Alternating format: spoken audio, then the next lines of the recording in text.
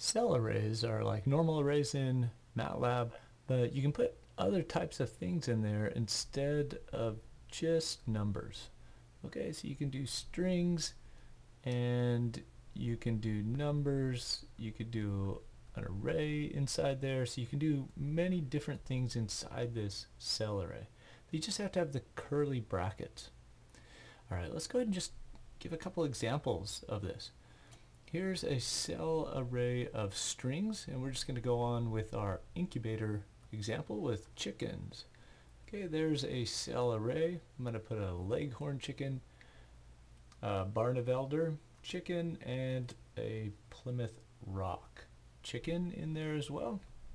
Alright, so I have a cell array, and I can replace this with,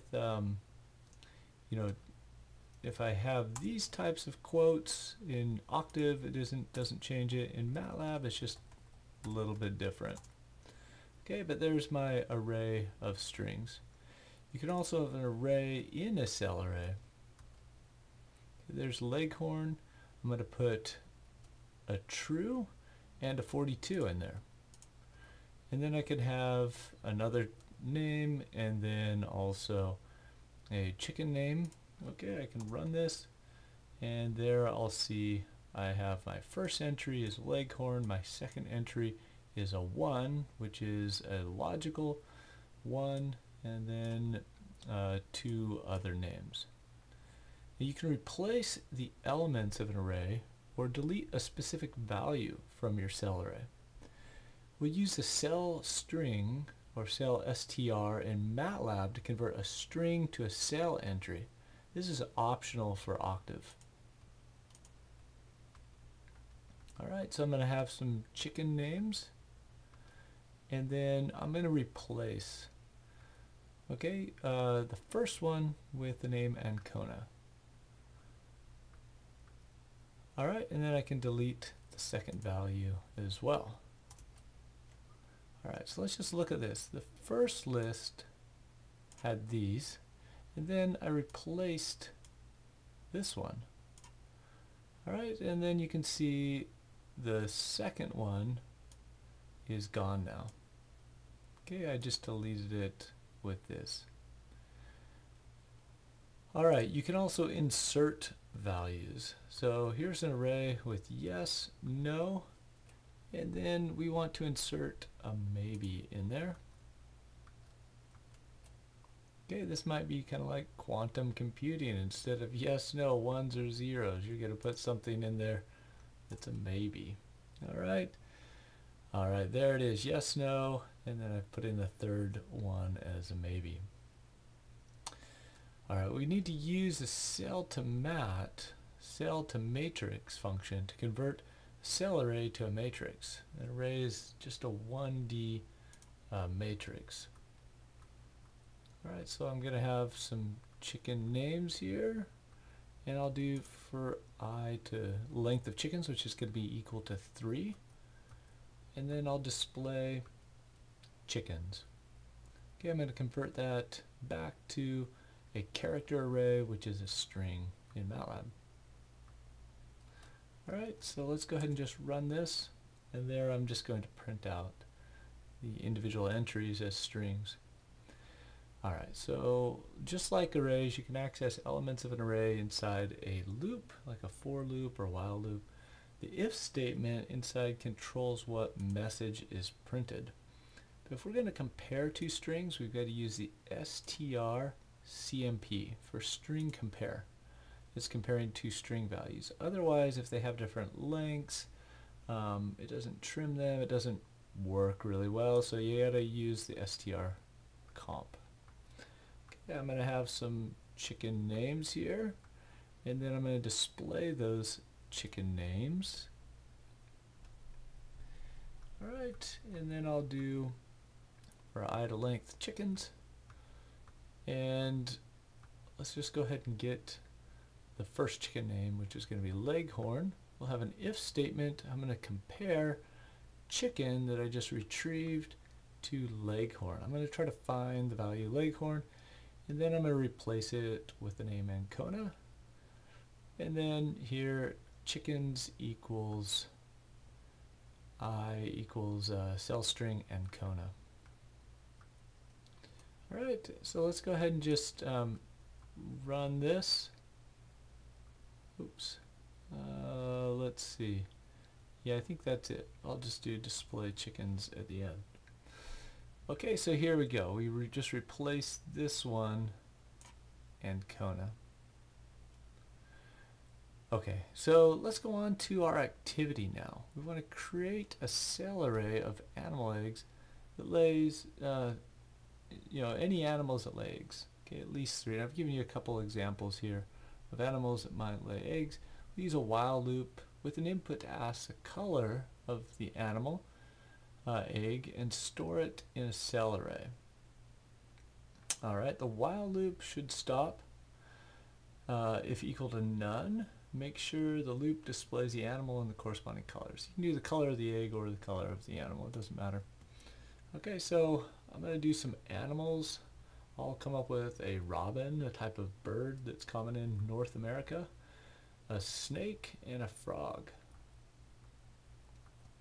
Alright, I'm going to have I equals 1, and then I'm going to have just a blank a cell array, which is color. So I just make that with the 2 curly brackets. And while I is less than or equal to 3, I'm going to go through it 3 times. I really could have used a for loop here, but instructions said to use a while loop. And then I'm just going to get a prompt. So I'm going to take the animals I, so robin, snake, or frog, and then I'm going to say, what is the egg color? So it'll be robin egg color, snake egg color, frog egg color. And then I'm going to have an input. So input always assumes a number unless you follow with a comma s. And in that case you're telling it expect a string input. In my colors, I'm going to augment my colors cell array with a new cell string, and that's going to be the color. You can leave off cell string if you're just in Octave, but in Matlab you need it. And then I'm going to increment I equals I plus 1, and then end, and then display the colors. Alright, so let's go ahead and just run this. What is a robin egg color? So that one is blue. Snake egg color, okay, that one, I'll just assume it's green. And a frog egg color, I think that one is clear. Alright, so just stored it in this new color cell array. This next one is just a little bit more complicated. Again, try these before you look at the solutions, but we're going to turn on the TC Lab heater 1, okay, lab Q1 to 70% and record the time. We're going to use date string getting the current clock. That'll print it out in a human readable time format. The temperature T1 every second for 20 seconds. We're going to have a total of 20 rows. So we're going to have time and then the value. Put the data into a cell array with the first column as the date time and the second column as the temperature data. We'll save the results to a CSV file with headers time and temperature. Okay, again, tips for Matlab, you've got to use cell string to convert any string to a cell entry. And in Octave, you don't have to use that.